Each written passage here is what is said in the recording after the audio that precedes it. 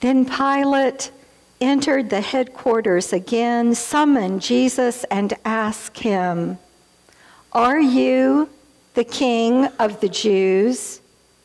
Jesus answered, "Do you ask this on your own, or did others tell you about me?" Pilate replied, "I am not a Jew, am I? Your own nation and the chief priests have handed you over to me. What have you done?" Jesus answered, "My kingdom is not from this world. If my kingdom were from this world, my followers would be fighting to keep me from being handed over to the Jews. But as it is, my kingdom is not from here." Pilate asked him, "So you are a king?" Jesus answered, "You say that I am a king. For this I was born, and for this I came into the world, to testify to the truth. Everyone who belongs to the truth listens to my voice." This is the word of our Lord. Thanks be to God. Almost a century ago, a pastor gave a sermon entitled, "Arise, Sir Knight." That sermon might have fallen into obscurity had it not been recorded decades later by a very famous singer and actor. Here it is for you now once more. Here is the one we call King. Here is a man who was born in an obscure village, the child of a peasant woman. He grew up in another village. He worked in a carpenter shop until he was 30. Then for 3 years, he was an itinerant preacher. He never owned a home. He never wrote a book. He never held an office. He never had a family of his own. He never went to college. He never put his foot inside a big city. He never traveled 200 miles from the place he was born. He never did any of the things that usually accompany greatness. He had no credentials but himself. While still a young man, the tide of popular opinion turned against him. His friends ran away. One of them denied him. He was turned over to his enemies. He went through the mockery of a trial. He was nailed upon a cross between 2 thieves. While he was dying, executioners gambled for the only piece of property he had on earth, his coat. When he was dead, he was laid in a borrowed grave through the pity of a friend. 19 long centuries have come and gone, and today he is the centerpiece of the human race and leader of the column of progress. I am far within the mark when I say that all the armies that ever marched, all the navies that were ever built, all of the parliaments that ever sat, all the kings that ever reigned, put together, have not affected the life of man upon this earth as powerfully as that one solitary life. That life sounds little like the life of a king, Would you agree? I hear of no opulent court, no gold crown, no ermine-lined robe, no bejeweled scepter, no overflowing coffers of money. There's no talk of political jockeying or diplomatic maneuvering or bellicose warmongering. But that shouldn't surprise us, should it? For he tells us that his kingdom is not from this world, where such trappings are expected and such actions the norm. The kingdom that Jesus says is at hand flows from the love, justice, and mercy of his and our Heavenly Father.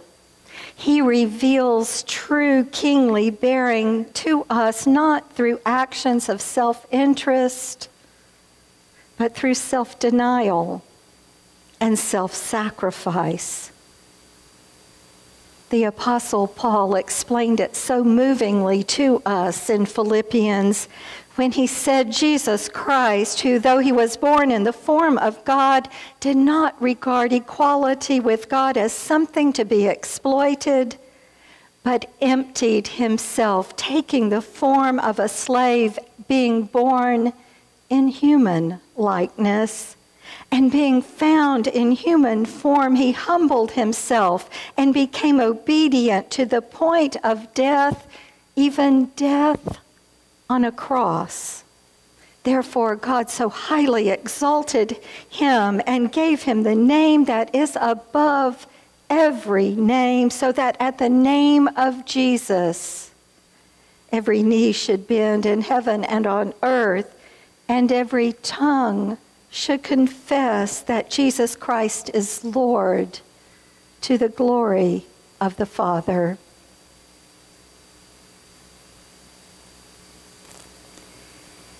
In this passage today, Jesus says that those who belong to the truth, that is, those who are willing to follow Jesus, will listen to his voice, will listen to the voice of the Good Shepherd, will hear the King of their heart.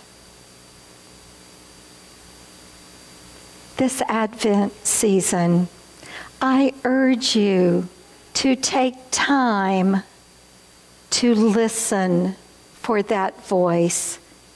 And I must tell you, it is not easy amidst the cacophony of voices that vie for our attention and pull our hearts and our minds away from ultimate matters. It is not easy. But this Advent season, I say to you, take time to be still, to listen to and for the one who came to show forth God's love to the world. In that quietness, in that stillness, gain strength to show forth that love in word and deed. And in that way, we will pay homage to our King. Amen. Let us go to God in prayer. Benevolent ruler of nations and protector of peoples, we come with thanksgiving for your mighty care. You do not draw apart from your people, but through Christ choose to dwell in our midst. We give thanks that he became the servant of humanity and stooped to the needs of the lowly and humble. In him we have assurance that you hear us when we pray. Grieve with us when we are afflicted. Mourn as we do the loss of loved ones. And care enough to judge and redeem us when we stray from your way. We pray for those who govern us in society. Give to them a sense of your compassion and care. Keep them from setting themselves apart from the needs of those whom they serve, and endow them with patience and wisdom to work for the well-being of all. As we elect them to office, lead us to entrust them with sufficient authority to perform their duties. Keep us from ignoring their judgments and help us to serve with them toward the common good of all people. We pray for the leaders of foreign lands, those aligned with us and those antagonistic toward us. Help us to work with our allies for common strength, shared benefits, and greater commitment to justice and peace. With those who are antagonistic, grant us some measure of understanding, compassion, and the humility to see their point of view. Keep us through Christ from rebuilding the walls of enmity and hostility he came to abolish. And may we, through your Spirit, be granted sufficient wisdom and courage to work peaceably with all peoples. We yearn for the time when your vision is realized, and the lion shall lie down with the calf, and war shall be no more. This we ask through Christ our King, who taught his disciples to pray together. Our Father, who art in heaven, hallowed be thy name. Thy kingdom come, thy will be done, on earth as it is in heaven. Give us this day our daily bread, and forgive us our debts as we forgive our debtors. And lead us not into temptation, but deliver us from evil. For thine is the kingdom, and the power, and the glory forever. Amen.